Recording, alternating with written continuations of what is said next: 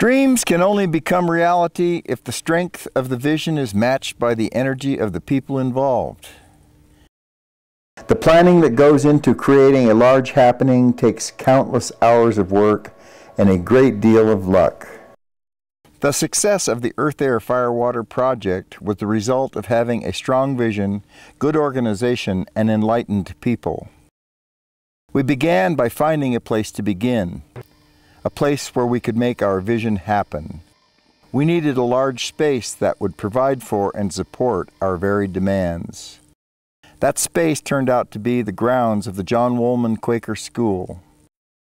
John Woolman is a private residential high school located in the foothills of the Sierra Nevada mountains, a few miles from Nevada City in rural Northern California. The 320-acre school was an ideal setting for the workshop, with ponds, pastures, gardens, orchards, wooded hills, and abundant opportunities for after-hour recreational activities. The project attracted over 40 students of all ages and levels of experience. The kiln, built by those first-year workshop students, is still being used for community firings in the spring and fall of each year. Due to distance and other commitments, the major players from the original gathering cannot always attend the firing festivities. However, they are sometimes seen lurking at the fringes, smelling the smoke, feeling the spontaneity of the dry cedar exploding in the fireboxes. The white heat of a flat cone 12 is truly mesmerizing. This film is an attempt to share our experience with you.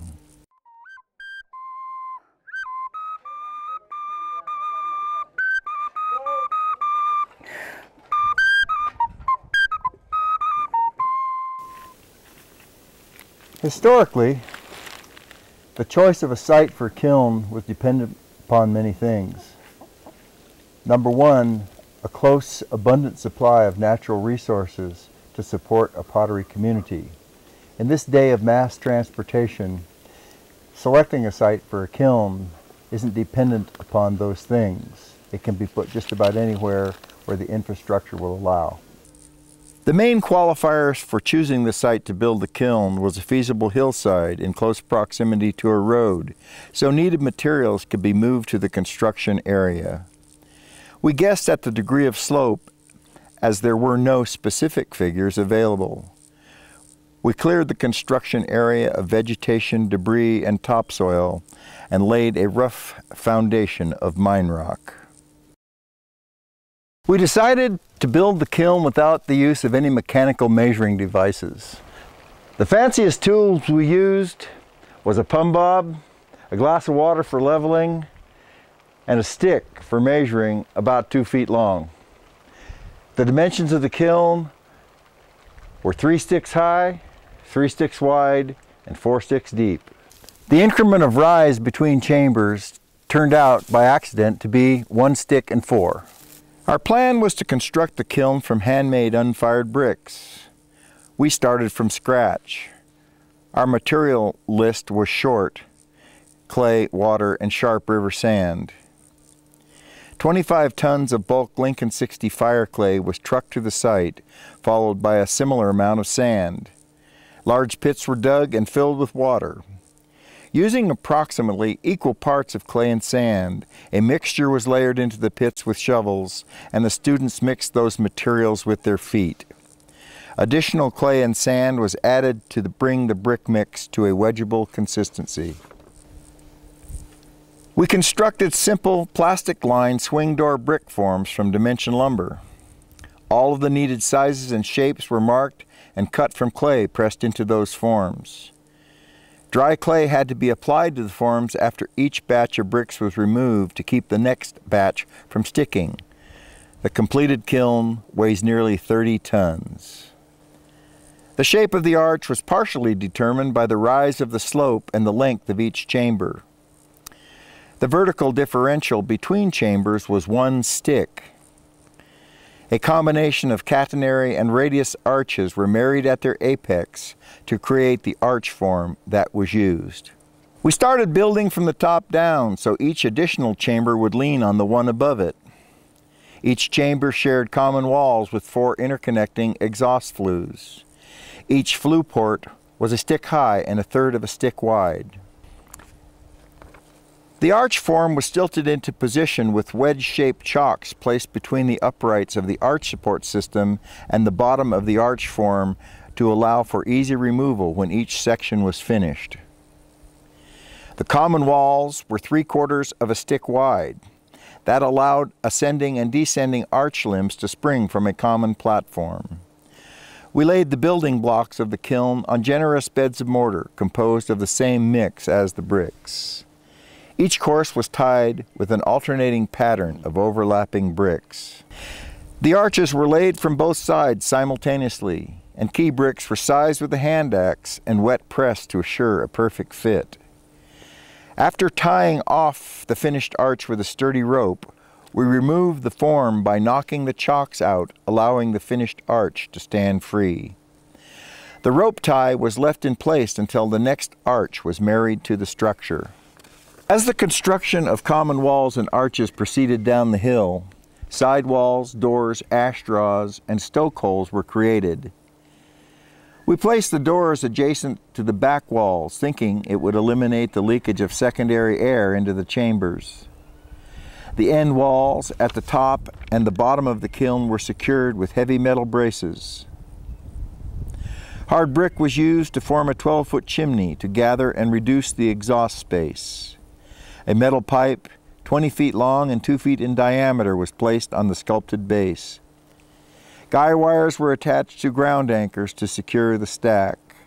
The chimney, excessive in height, allowed the smoke to clear an adjacent building. Massive guillotine dampers were placed at the bottom of the stack in an attempt to control the draft of the kiln.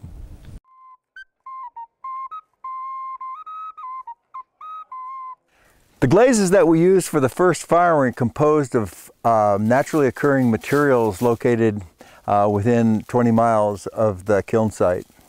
Those materials were soapstone dust, granite dust, various local slip clays, regular clay, wood ashes, and a few other odds and ends that we managed to pick up along the roadside. We constructed a simple balance beam to weigh the glaze materials. Some of the glazes turned out fine, others a bit sketchy. The first firing was done without kiln shelves or saggers.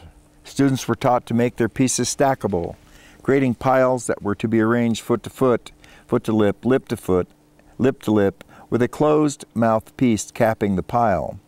Some of the piles reached all the way to the ceiling. Some of the piles fell down during the firing. You need a bunch of wood to fire one of these things, and we really didn't know how much enough was, so we got a lot. The close proximity of the Tahoe National Forest provided cheap, abundant logging debris for the price of a permit. Different groups of students took turns going to the woods to saw, split, and haul the needed material. Chopping wood from rounds to usable sizes takes a lot of labor, so we did that chore in the evening or in the shade of trees during the day. The stoke-sized split wood was transferred to both sides of the kiln and stacked. The length of the wood used was based on 1/2 of the depth of the fireboxes. The first voyage of the kiln took 18 hours and consumed over 4 cords wood.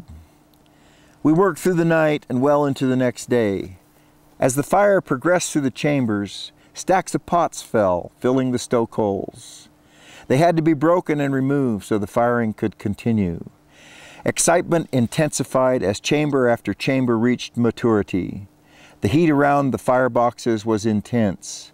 The temperature in the final chamber went well past cone 13. The ground vibrated from the combustion, and the metal chimney glowed bright red from exhaust heat. When the firing was finished, there were exhausted people lying all around the kiln, amazed at what they had accomplished.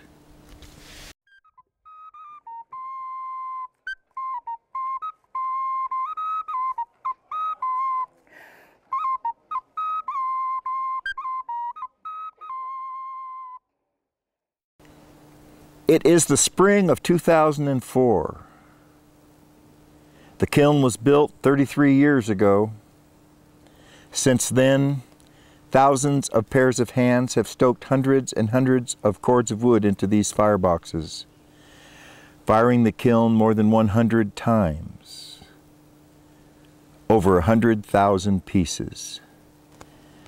When we started this project, we were ignorant of a traditional knowledge base necessary to build and fire this type of kiln. We didn't want to reinvent the wheel, but in a sense, we were forced to. One might say that in this situation, ignorance was bliss. We just figured it would work, and for the most part, it did. Tenacity, Yankee ingenuity, and blind luck all went together to make the project a success. After the first firings were finished and the dust settled, the people who were responsible for building the kiln sat down, had a powwow, and made a list of things they felt needed to be accomplished to make it a better working unit. It took over 30 years to finish the things on that list. The most obvious thing that needed attention was the construction of fire grates. This allowed the kiln wind to pass through the fuel rather than over it, and kept the sticks from piling up under the stoke ports. We put in short, sturdy bag walls that accomplished a number of things. It was our hope that it would keep errant sticks thrown in by overzealous stokers from knocking down the bungs of stuff and to direct the flames upward, keeping the heat from zooming across the bottom of the chambers and burning out those areas of the firing. The original design incorporated ash straws at the base of each stoke port. We soon discovered that they were unnecessary and they were closed, which eliminated the passage of secondary air into the lower section of the stacking areas. It also kept the sneakers of those stoking the kiln from catching on fire. During the fall, after the first workshop, we constructed a sturdy kiln shed made from sap cedar poles and corrugated roof tin. It was necessary to cover the unfired brick to keep them from dissolving in the weather. It is still standing and has only caught on fire a few times. We repair it as the need arises, sometimes replacing wooden structural parts and sometimes only resecuring the tin with longer nails. We replaced the end walls on both sides of the kiln, making each chamber slightly wider. When the walls were rebuilt, the doors were moved from the back to the front, allowing for quicker, more efficient loading. Chamber 6 is more exposed to the elements of snow, wind, and rain than the rest of the kiln. As a result, much erosion has taken place over the years, finally resulting in a structural integrity problem. In the summer of 2002, Chamber 6 was torn down and completely rebuilt. New handmade unfired bricks similar to the original were created. A new arch form placed against the old ascending wall, and Chamber 6 was reborn. What you see here is the ascending common wall of Chamber 5 and 6, with 30 years of accumulated melted wood ash covering the surface. On the other side, we see the inside wall of the new construction that has only been fired a few times. It is barely toasted. We built a large fire mouth in the place of a very small one to form a heatsink and sort of an onigama chamber at the bottom of the kiln. It works very well. It is fired to about cone 12 or 13, taking 10 hours and 1 to 1.5 cords of wood. Although objects are placed inside, it is primarily used as a lever to fire the rest of the kiln. We made and installed different kinds of stoke ports, which made stoking much easier and stopped the secondary air from rushing over the fuel. The use of good kiln furniture is essential to fire any kiln successfully. We cut 3 sizes of kiln posts from good high-temperature fire brick. Before each firing, all of the posts are checked and cleaned of rubble and the ends dipped in kiln wash. The kiln shelves we use are 14 by 16 by 1 inch Thorley mullite. The shelves seen here are approximately 20 years old. The patterns on the shelves are created by wood ash drifting down and melting on the kiln wash around the base of the pots. The bottom shelves in each chamber are set and leveled with partial bricks arranged on the kiln floor. We attempt to maintain a standard stacking pattern in all of the chambers. Large bricks are placed on the floor shelves of the back bungs and no pieces are placed there. Their function is to baffle the movement of the flame and keep the envelope of fire moving over and around the bungs of shelves and out the flues in the back wall. The distance between the bungs of shelving and the side and the back walls is kept as wide as possible, never getting closer than the width of a hand. When the back bung of shelving reaches the beginning of the arch, it is stopped and large pieces are placed there. The front bung of shelves are set approximately 3 inches in front of the back bung with a common floor level.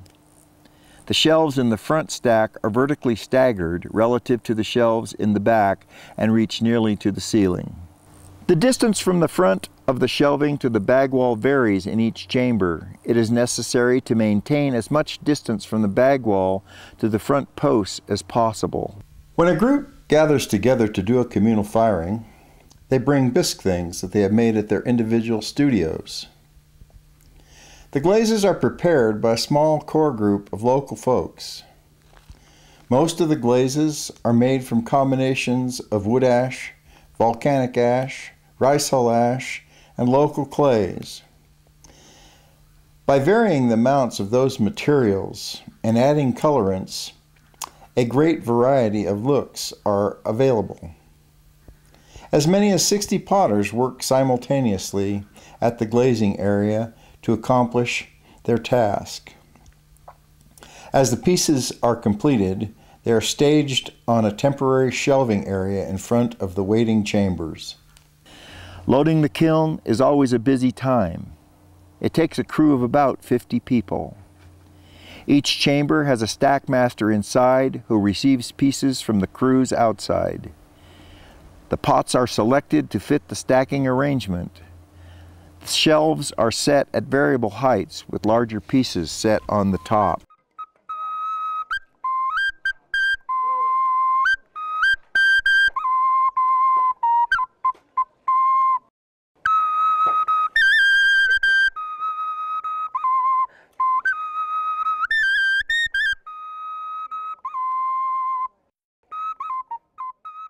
The doors are closed.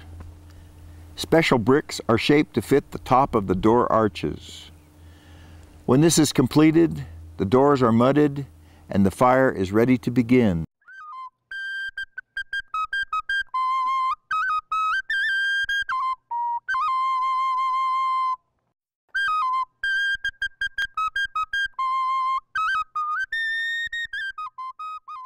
I believe in the hand of man, and I believe in experience, cooperation, coordination, and learning about yourself, about fire, about possibilities, and using your past experiences to extend your knowledge and your learning into the future. In the old days, when we started these things, there wasn't the information, both technically and philosophically, that we have today. We have many more camps. We have the followers of Volkas, people that want to make fine art, people that want to make just pots, people that want to make low fire, people that want to make high fire, people that want to make wood fire. And it's just a much more diverse community.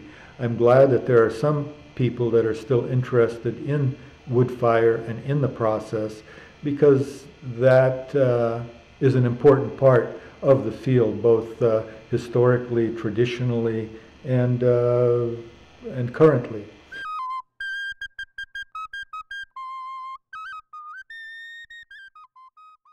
My initial experience at Grass Valley came in 1973 when I was a young man driving around Northern California and visited the woodfire workshop with a friend. Very impressed with all the activity that was going on, all the people from all over the country making pots, crazily making pots, with a lot of love and energy. Yeah. Okay, we're lighting the fire. If anybody wants to see the fire light. Yeah, he's going to do that too. You need more of this paper? Yeah. There goes the fire. Where's the sake?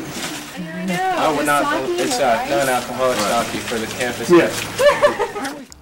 We start the fire at both ends of the kiln at the same time.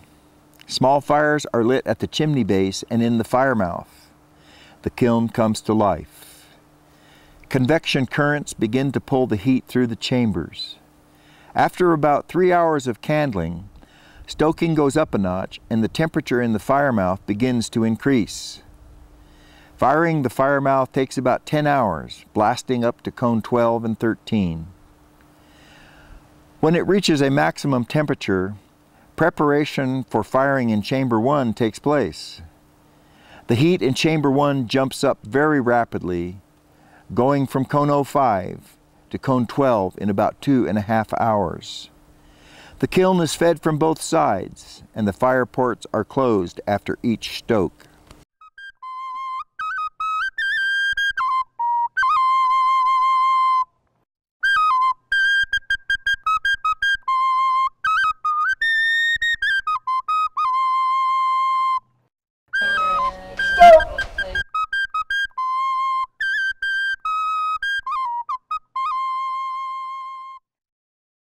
The stoke master watches the reduction cycle and the cone packs. When the first chamber reaches maturity, stoking begins in chamber 2. At this point, both chambers are fired hard for about 5 minutes, reducing both at the same time. At the end of the double chamber cycle, chamber 1 is allowed to oxidize. This process is continued in each chamber for the duration of the firing. Both sides of the kiln have to be constantly monitored. The assigned stoke master is responsible for that duty.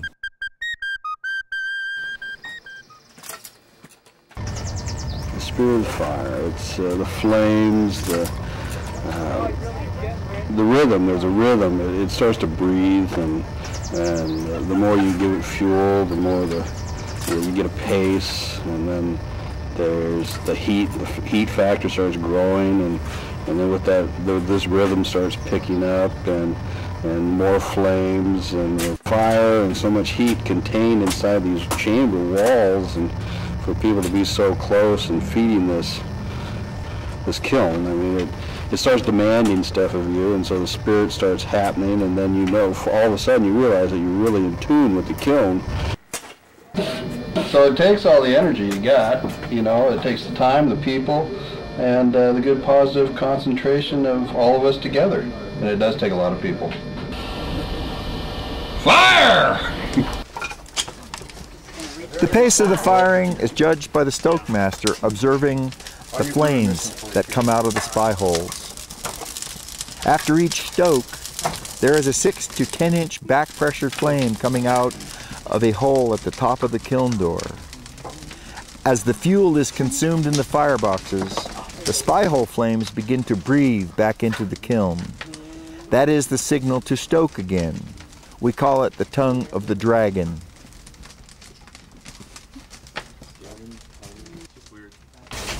No!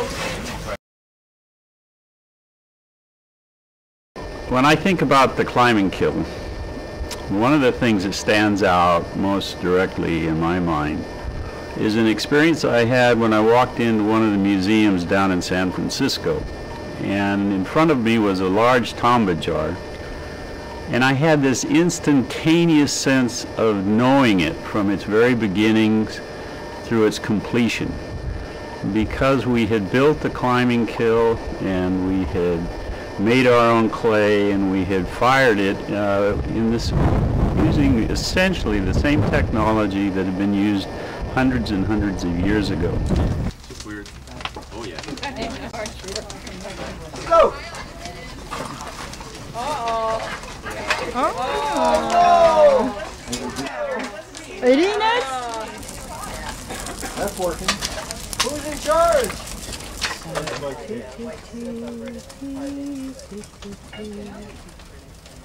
The kiln interior at cone 12 is a beautiful sight.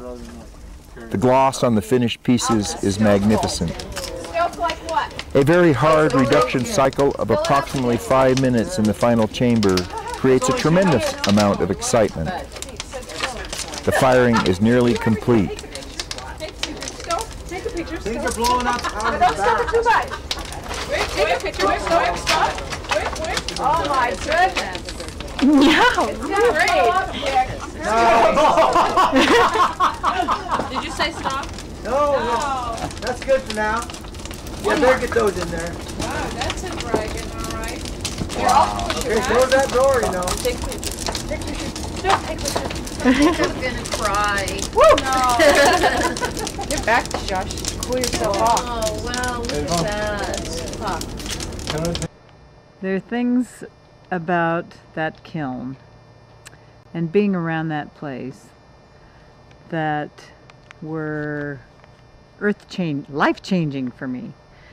I was a different person after I left the first time we fired that kiln. If I have to stop somewhere along the way home, then at least I won't look like a plasterer. I don't want to be mistaken for a plasterer. I didn't realize that ceramics could be so all-encompassing. I didn't realize the fire could be so transforming. I didn't realize the fire could do that.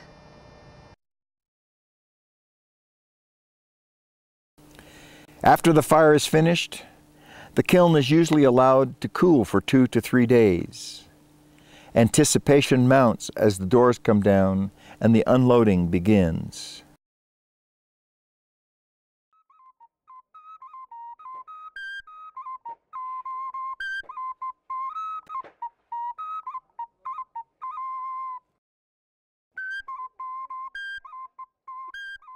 But there's going to be one person at the chamber. We're going to be taking these hot pots out. And these pots are hot, the shelves are hot, everything's hot. So you don't stand, if you're this person, you don't stand here and look at this pot. They come out, they go over on the ground, we'll get about, looks like you got maybe 4 or 5 people each chamber. You pass them out, and a couple people are running them over. Unloading the kiln is payback time. Finished pieces are passed from hand to hand as they come out of the chambers. The kiln is indifferent to identity.